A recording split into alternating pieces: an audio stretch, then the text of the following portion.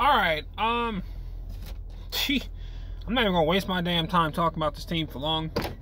I'm gonna be straight up honest with you. I thought that the Giants had a good chance at winning today because, of course, as we know, the 49ers are completely, their whole squad is fucked up, you know? And not to mention, their starting quarterback didn't even play today. Jimmy Garoppolo didn't play. Nick Mullen started today. You know what, dude? How the fuck? I want to know. Like, I get it's the 49ers, you know, and they have a beast-ass fucking team. They got a beast-ass offensive-minded head coach. They got a beast-ass fucking defensive coordinator. But seriously, dude, how the hell do you give it your all against the Pittsburgh Steelers week 1? You give it your all last week against the Chicago Bears.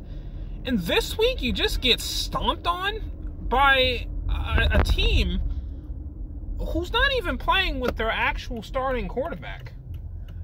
I mean, I'm not saying we shouldn't have lost, you know, because this team is bad, you know.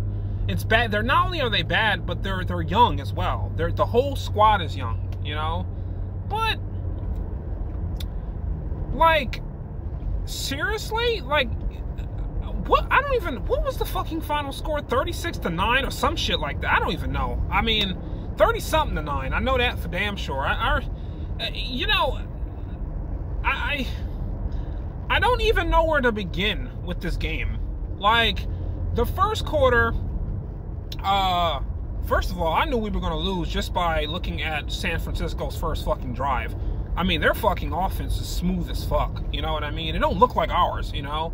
It doesn't matter who their fucking running back is. You know, it doesn't matter what offensive lineman is starting or who the fuck is hurt. Their offense just naturally gels together, you know? And that's something the Giants clearly don't know how to fucking, do, you know, or what to fucking do. So, right off the bat, I can tell just by that first drive, I'm like, this team is going to get blown the fuck out, right? I'm thinking maybe our offense can get rolling. Evan Ingram fucking fumbles the damn ball, all right? Well, technically, it went by a fumble from Daniel Jones, but it sucks that it went towards him because it's really Evan Ingram's buttery-ass fucking hands that caused that fucking fumble. I mean, all day, wide receivers couldn't get the fuck open. You know, Andrew Thomas looks fucking awful. You know, Cameron Fleming looks like the worst right tackle ever. This entire interior offensive line is just bad. I'm still not even sure what Nick Gates have done in practice for him to get the nod at center. I don't get it. You know, you got these fucking commentators. Oh, well, he just needs to get adjusted to the center position. How the fuck long is that going to take? Because I see the same motherfucker every damn week, and he looks exactly the same every week, right? So, that didn't fucking change. Will Hernandez looks fucking terrible. Kevin Zeitler's not even looking that fucking good anymore, dude. He's supposed to be our best fucking offensive lineman by far. You know, the whole offense just looks lost. Wide receivers can't get fucking open. Darius Slayton, he's the only wide receiver I actually fucking know. Darius Slayton and Golden Tate.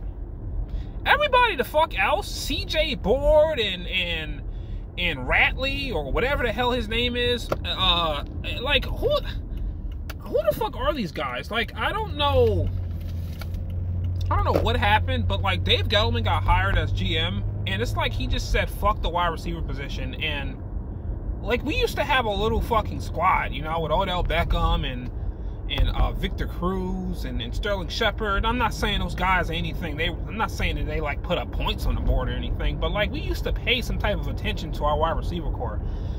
That's not even the fucking case. Our number one receiver right now is a 5th round pick from last year, or 5th or 6th round pick. I can't even fucking remember. You know, I'm talking about Darius Slayton. And then you sit here and wonder. So you got wide receivers who can't get open. Okay, you got a swing tackle playing center, and you got clearly struggling left tackle. You got a bum at right tackle. You got a rookie, well, he's not a rookie anymore, but you got a second-year quarterback playing in his first year in a new system, okay? And you got a rookie head coach. But least you can fucking do is get some better fucking people in here to help everyone the fuck out. Help your quarterback out. Help your head coach out. Help your offensive coordinator out. But no, you got this bum-ass motherfucker at center. You got this piece of fucking shit Cameron Fleming at right tackle. Andrew Thomas looks terrible so far. I mean, he's a rookie left tackle. He has shown flashes of looking good, but so far he don't look that damn good. I mean, Will Hernandez looks terrible. The whole offensive line just looks bad, and we're expecting Daniel Jones to have some, like, breakout season? With what fucking help? You know, our most talented player on offense right now is Evan Ingram, and this motherfucker can't even fucking catch. He can't catch. He can't get open. He can never block. I mean, that reason alone, I would never have put him at tight end. You know, he's undersized.